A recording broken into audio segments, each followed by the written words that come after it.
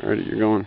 It came on, soon the radio came on. We're just talking about the radio that we've got that seems to interact with this camera. We may know what frequency this camera runs on now. I never would have thought about that. Alright, this is the last bag that we talked about doing here, and I'm not even sure where this fits in, because this is just another one of those things I carry all the time. It doesn't fit with an inch bag, it doesn't fit with a get home bag, it doesn't fit with a bug out bag. Just kind of a little bit of everything rolled into one. This is just something I carry a lot of times when we travel.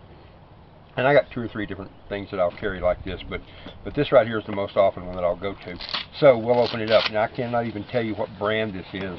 It's one I actually picked up on sale at a place that was going out of business, and he had it for like 20 bucks, and I said, yeah, that's worth $20 at least.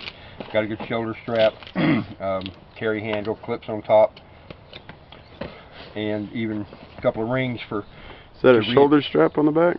Yeah, it can be a shoulder strap or like an over strap, and then you can remove it, unclip it here, and clip it across here, so you can carry it this way. Okay. So whichever way, you can carry it like a single strap pack, or an over the shoulder, carrying on your arm kind of pack.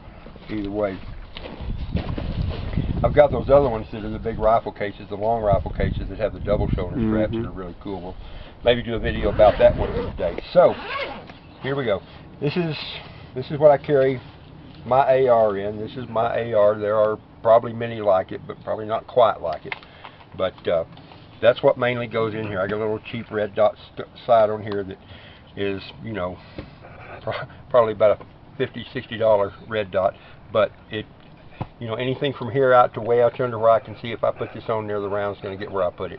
You know, I'm not going for deadly accuracy with this. This guy right here is just to put multiple rounds on a target in a hurry. Spare magazine. Got the 20 round in it, and the 30 round that can go with it as well. Bandana. Of course. Of course. Yep. What else have I got in here? I have a staple, which that's not supposed to be in there, so we're getting it out right there. But this opens up. This opens up a long way right here. It's got some retention straps in there, and so that works pretty good. Now, for miscellaneous things, we'll just work our way. Let's tell you what, go through these small guys first here. On the small pouches, I have probably going to be mostly magazines and ammo.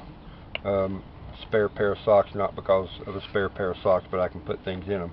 Not that it hurts to have a spare pair. So yeah, a couple of boxes of just plain old ball ammo, military grade, 5.56. Probably 55 grain. Yep, 55 grain.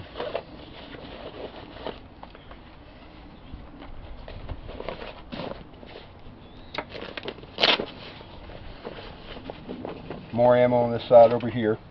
This is the 5.56. Still, this is 62 grain FMJ. So the jacketed rounds right there. These are just the cheapest, easiest ones to keep up with and carry.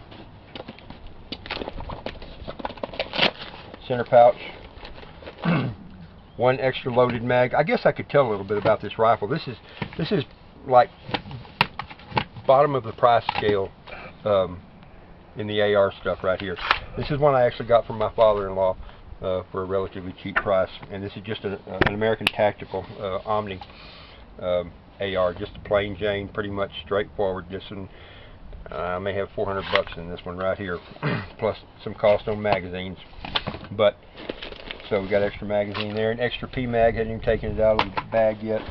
There's a couple of batteries in this for the sight, and then this is actually some some stuff for one of my PTRs, my HK clones. So that doesn't even go with anything that's here. It just happens, leftovers from something else.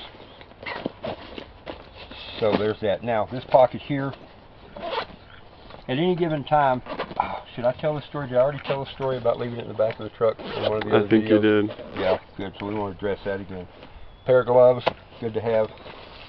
There's a single point sling right here that I can sling up if I don't want the one that's on there right now. Just an option.